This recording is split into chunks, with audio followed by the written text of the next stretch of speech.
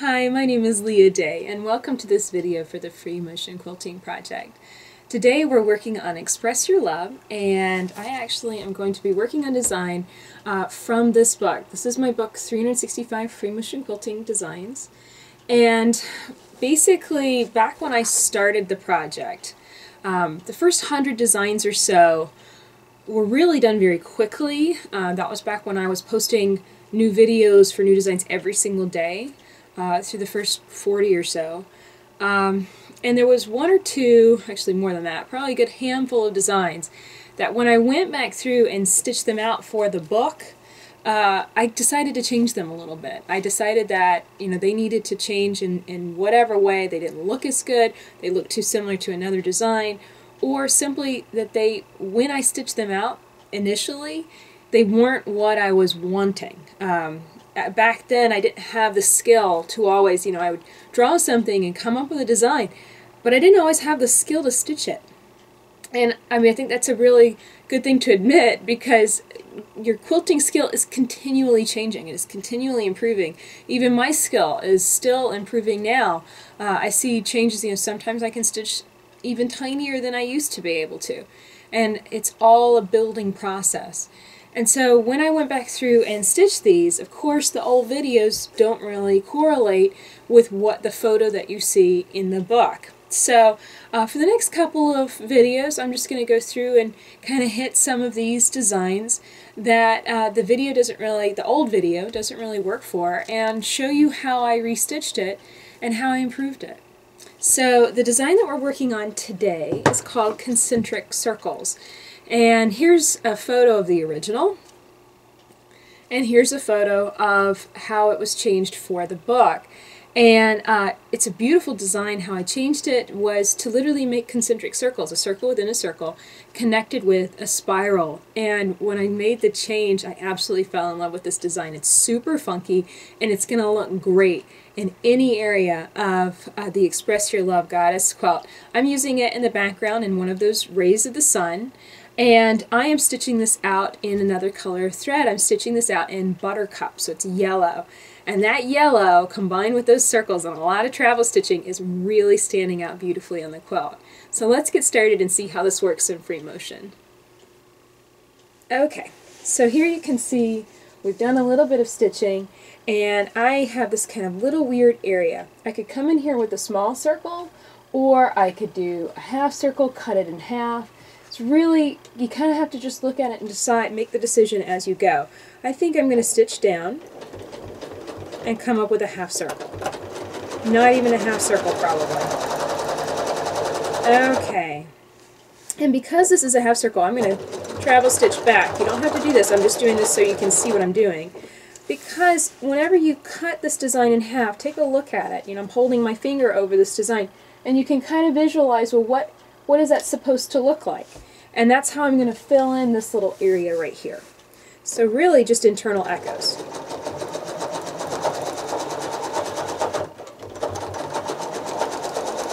You're always going to have those little weird areas that you just have to figure out how to deal with them, and they're not going to be stitched the exact same way as the rest of the design. They're going to be stitched rather differently. So you just have to kind of figure that out. Okay, and then through this area I'm just going to stitch a little circle to fill in that little gap. Okay, so now I want to show you how this design really works. Okay, so we're going to stitch a circle first.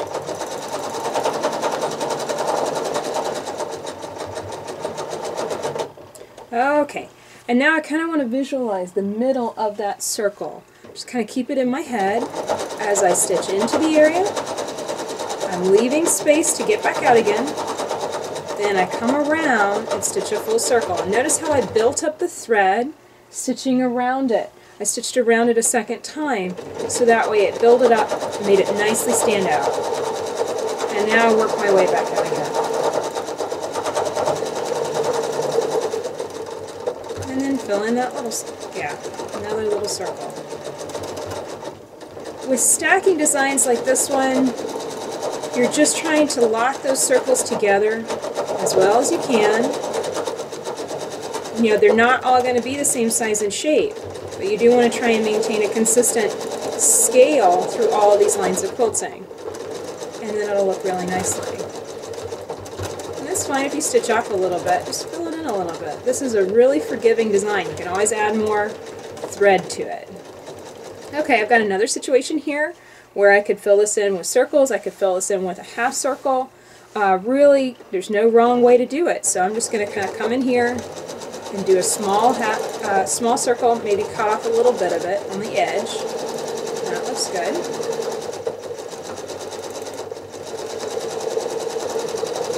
So you can see you kind of swirl into the circle. Let me stitch another one. You swirl in, stitch your circle inside, stitch around it to travel stitch and build it up, and then stitch your way back out again. And just remember that anytime you hit an edge, just cut it in half and stitch some internal echoes, and it'll maintain that same consistent look.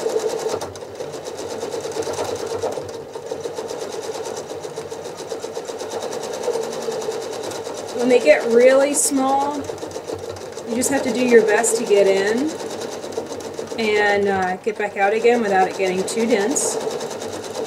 Some areas are just going to get kind of weird, and you just have to make the best of it that you can.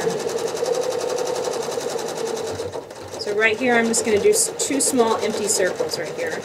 It's the best way to fill that space.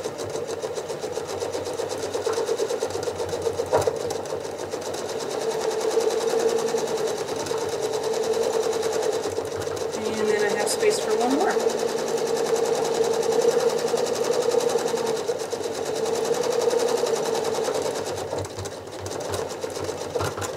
So at this point I'm going to travel stitch and work my way over to this little area and fill it in. As you can see, this is kind of a time-consuming design. It's definitely a multi-step process, and it's going to be a design that if you cover large areas of your quilt, it's going to be fairly time-consuming. So just keep that in mind whenever you make a decision of where you want to place it. And don't be afraid to do these little half circle or, you know, kind of crescent moon shapes, because that's really the best way to fill in right against those edges. And then also don't be afraid of making nice big circles to fill in a space. Like this situation, I am going to go in ahead and swirl into a spiral even though part of it's locked off.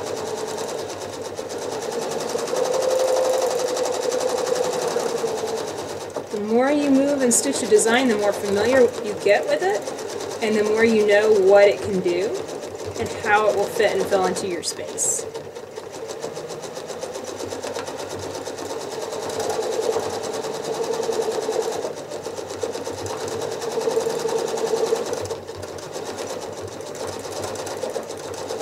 Let's fill this up with just a few more little lines of quilting.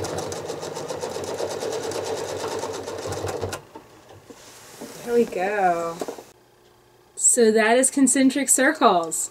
I hope you enjoyed playing with this design this week. Remember, it is going to be kind of time consuming to stitch those circles, stack them together, work your way inside, fill it with that spiral and center circle. So it is a little bit on the time consuming scale, but texture wise it is a knockout. It's really going to stand up and shout at you from the surface of the quilt. So make sure to put it in a place where you really want a dynamic punch of texture in your quilts.